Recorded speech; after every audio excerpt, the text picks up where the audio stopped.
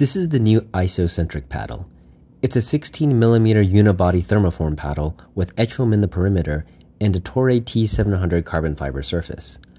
While it does look similar to many of the Gen 2 thermoform paddles on the market, it also comes with a price tag under $100, so let's see how it compares to the rest of the thermoform paddle market that's generally priced above $100. For the dimensions, it's a hybrid shape paddle, so it has a curved top, and the length is slightly shorter than a traditional elongated paddle. The website lists the overall length at 16.3 inches, width at 7.5 inches, handle length at 5.3 inches, and the handle circumference at 4¼ inches. However, I compared this paddle side by side with other hybrid paddles like the Vatic Flash and the Proline Energy S, and found that the dimensions were actually closer to that of the Proline Energy S. So for the length, it's slightly longer than most of the other hybrid paddles at 16.4 inches, and the way the paddle face tapers at the throat allows the handle to be closer to 5.5 inches. Now, since it does have similar dimensions to the Proline Energy S, like that paddle, it does have a higher swing weight than the other hybrid paddles. The website actually lists the swing weight at 120, which is definitely on the higher end for a hybrid paddle. Most hybrid paddles have swing weights at 116 and lower, and 120 is approaching the swing weight of the traditional elongated paddles. For example, the Vatic Pro V7 and Rhombus R3 Nova both have swing weights around 120 as well, so while the paddle does have the arrow curve at the top, it's not as maneuverable as most of the other hybrid paddles, and is more in line with the quicker rectangular elongated paddles.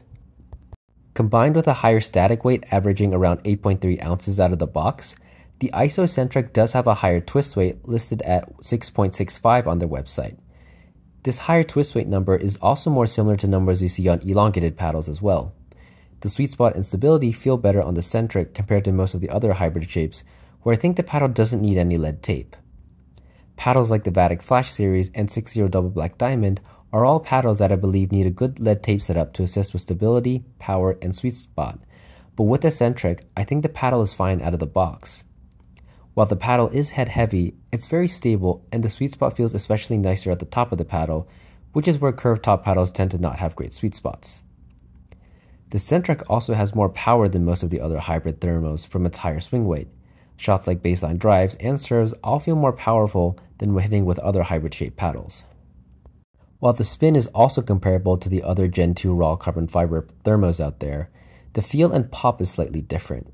It's not as stiff as most of the other thermos, and I would actually place it in between a Gen 1 and a Gen 2 paddle. It doesn't have as muted of a feel as something like the Vatic Prism series, but it's less poppy than a 60 Double Black Diamond. I would compare the Centric to a hybrid paddle that already has a lead tape setup. While hybrid paddles generally have lower swing weights, in my experience, people generally add more weights to the paddle to adjust them, and this tends to bring the swing weight number up. The Centric already comes with a stable feel, good power, and a solid sweet spot, so in my opinion, it's equivalent to a lead tape setup I would add to another hybrid paddle, just without actually having to add the weights.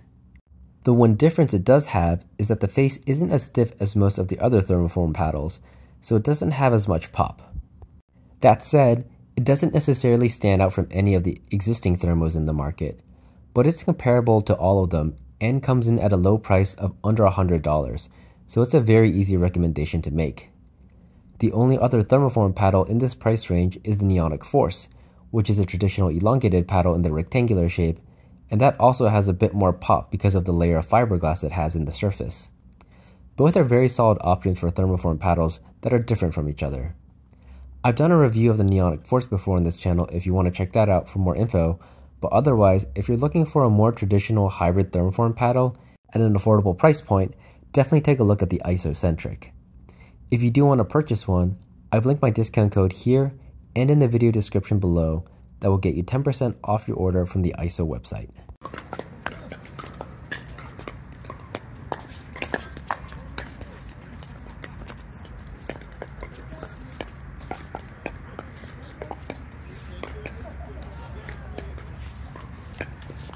Oh!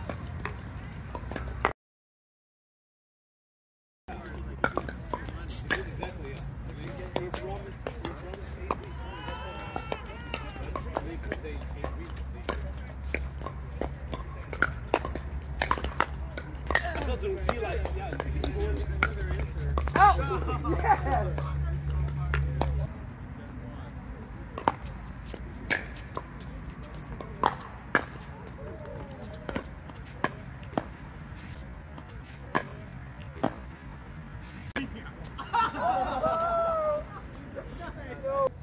2.